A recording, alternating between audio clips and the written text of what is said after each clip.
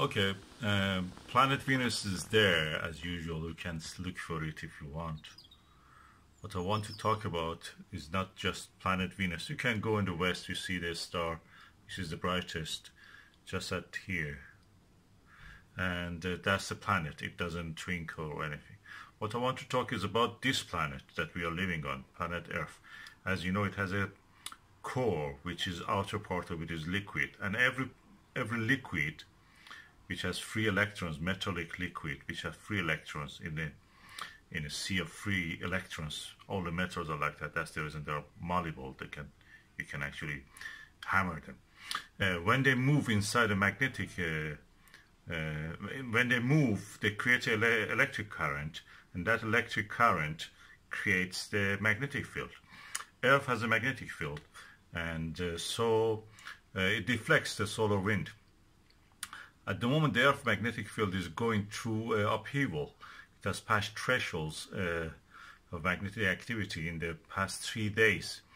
And you may have had headaches over the past 3 days, some headaches. I'm not telling this what I'm saying is scientific or anything, but I noticed a lot of people that I have in contact with, they felt the same. They had headaches, strange headaches. Is it related? I don't know. I'm not telling that this is scientific what I'm saying. But think about it, that Earth magnetic field is reacting with the sun's solar wind, which is continuously charged particles coming from the sun toward us. Sun is losing mass through them. And when the Earth magnetic field deflects them, they pass around us. When the Earth magnetic field, and that is the liquid core, is behaving in an abhorrent way, a strange way, abnormal way in our understanding, then this deflection will change. We see auroras, patterns of the aurora. They deflect the solar particles and the charged particles, and we see lights in the sky. We call them aurora, northern lights. That shows what is going on inside our Earth core. If you, we know that, of course, there are theories about the leukemia is affected by electric pylons. It's not proven, but there are suspicions about that. I wonder if this can be applicable to the solar wind and the Earth magnetic field, affecting in a similar way.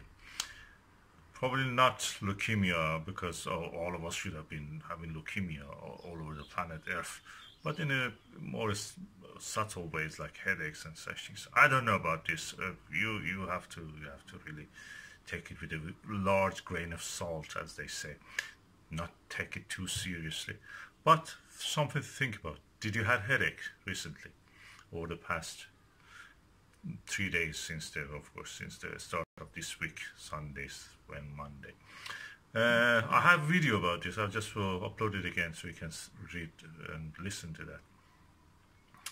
And in the meantime, enjoy the night sky. Lyres are yet going on. In the midnight, you can see that. In the early morning hours, you can see planet Jupiter, the giant gas, planet Mars, Saturn is also visible. We don't have the moon. Moon is very young now. It's very thin crescent, almost in front of the sun, a little bit lower, so you will not have a solar eclipse. But enjoy the night. You will have some comets also. If you live in a very dark side, you can use binoculars to see them. Comet Atlas is a little bit dimmer. Comet Panistar is getting brighter. Comet Swan is also getting brighter. So there's a lot to enjoy and look forward into. Astronomy is becoming a good pastime in this lockdown situation. And I hope you don't have a headache.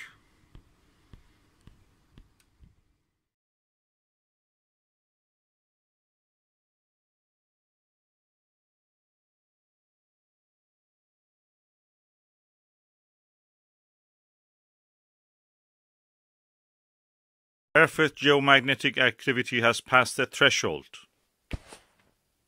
This is affecting the auroras, which will affect the electrical systems. The level of activity is changing hour by hour. And so far it doesn't comply with the predictions.